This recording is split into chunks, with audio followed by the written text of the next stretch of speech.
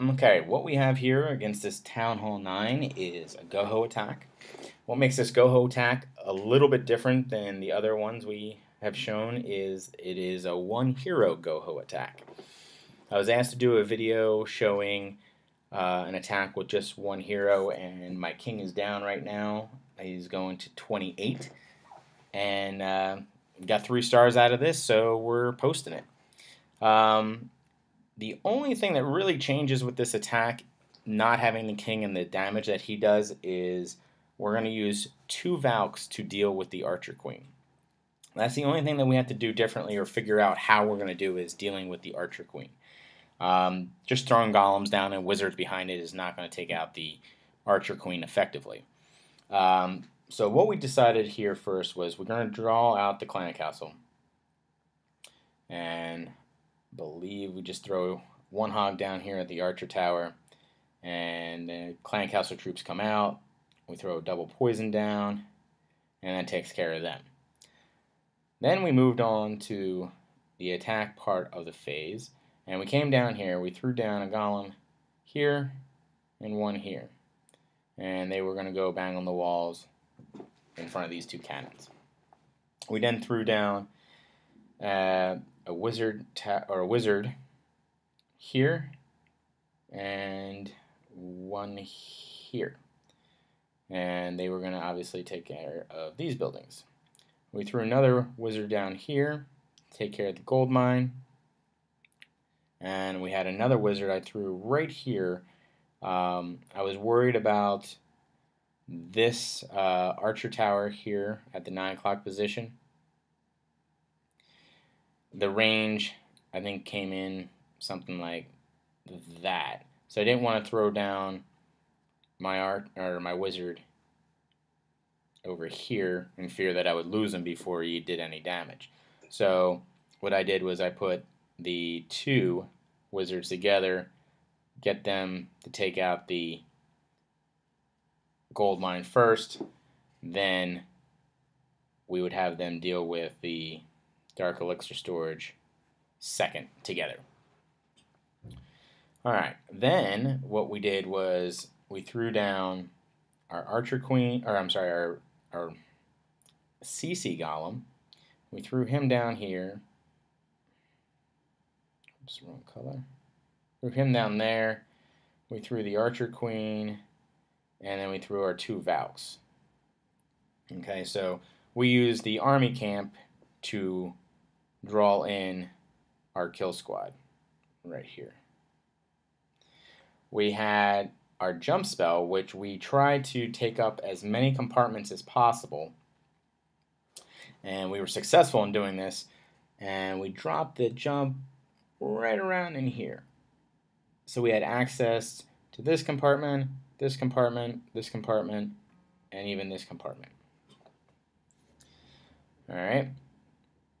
Then the plan worked well, as you'll see, all the way up until the Archer Queen decided to take a walk around this way.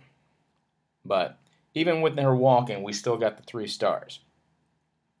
I then took my hogs, and we did, with a base like this, we did a single finger drop, and I believe we dropped them somewhere over in here. And the goal for them was to path along from this side. I believe we dropped a heal somewhere around in here, and I believe we dropped another one somewhere around in here.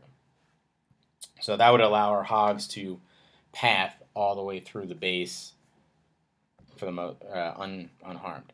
They actually did have double giant bombs.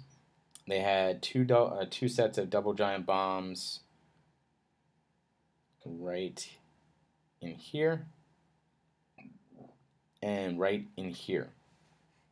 The kill squad dealt with these double giant bombs right there. We were lucky with our hogs that they killed, or they took out this expo right here, and then they went this way. So they never even triggered the double giant bombs, which obviously would have ended the attack right then and there. So we kind of got lucky with that. Alright, so let's go to the video and we'll see how this plays out. Alright, here's our GoHo with no Barbarian King attack on number 2.